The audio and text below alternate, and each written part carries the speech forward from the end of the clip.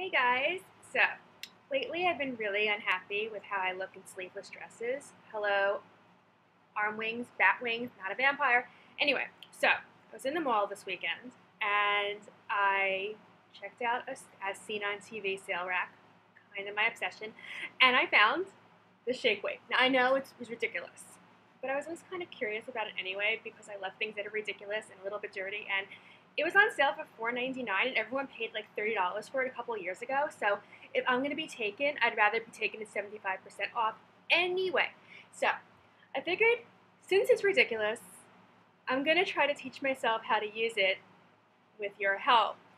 So the first exercise is supposed to be like this, like that. I know, it looks like something else, but whatever. You do this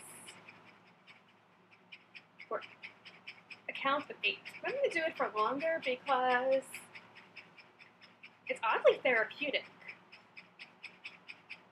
That or I really need to get some. Anyway, so this is the first move.